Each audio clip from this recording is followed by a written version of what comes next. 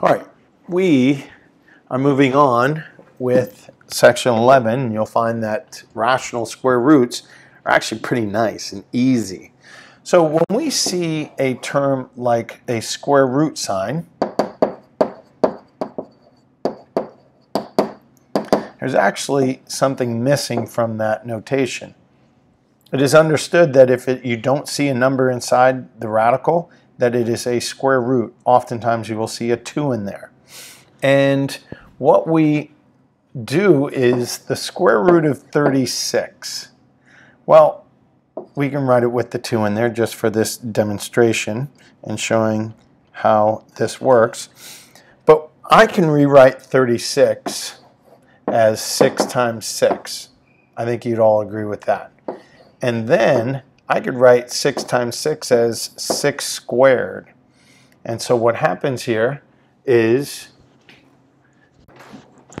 have the square root of 6 squared. The square root and the square will actually cancel each other. And you will be left with the base, which is just 6. Much like addition cancels out subtraction, subtraction cancels out addition, multiplication cancels division, division cancels multiplication. Squares cancel out square roots, and square roots cancel out squares. So this is a real nice understanding of square roots when we get them in fractions, when they're in fractions, something like, not 4/16, 4/25, we can separate square roots into separate radicals when they're being multiplied. When we can separate those into separate radicals. The only thing we can't separate is subtraction and addition. So if we cannot separate this to this. That is not applicable. So let's look at a couple of these, and the easiest way outside of memorizing your perfect squares is plugging them in. So we're going to do 36. You're going to hit the square root button. You get 6.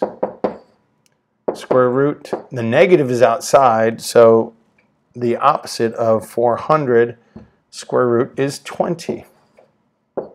Plus or minus square root of 2500 gives you 50. So it's going to be plus or minus 50. Here we're going to get plus or minus. I'm going to separate these, and I'm going to get plus or minus 11 over 5. Square root of 121 is 11. This is going to be minus square root of 484, which I'm pretty sure is 22, over the square root of 100, which equals 10, and we would simplify that to 11/5. Now, let's take a look at that one. Let's make sure 484 is 22, good. So let's look at that. Let's say we take 484 and divide it by 100, we get 4.84.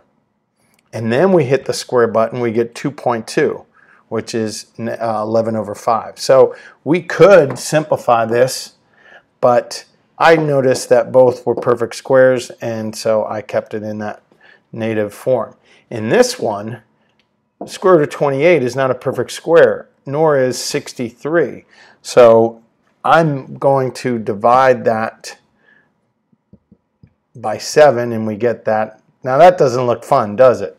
So I'd much rather simplify it by 7. 7 goes in 4 times, 7 goes into 63 9 times, and now I see that both are perfect squares, and I get negative, that is 4/3, huh? Oh, I didn't take the square root of that. Yeah, 0.6 repeating, which is 2/3.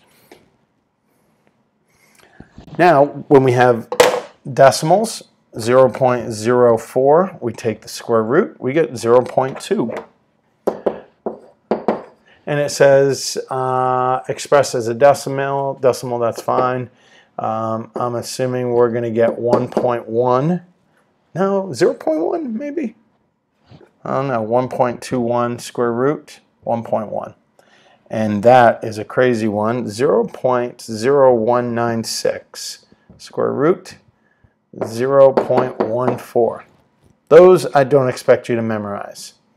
The next section, we're going to plug these values into this equation. So x is 5 squared minus 3 squared minus the square root of x, which is 5, quantity squared.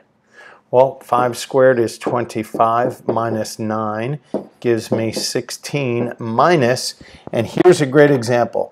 Here's where a square root and a square will cancel each other. When you square a square root, that would be, that's rad 5 times rad 5. Any radical times itself is going to cancel each other, but we could see that as the square root of 25, which equals 5. But I'd much rather you just see that a square root and a square will cancel each other, and the 5 will pop out. So we have 4. So my answer is -1. That's a really good question right there.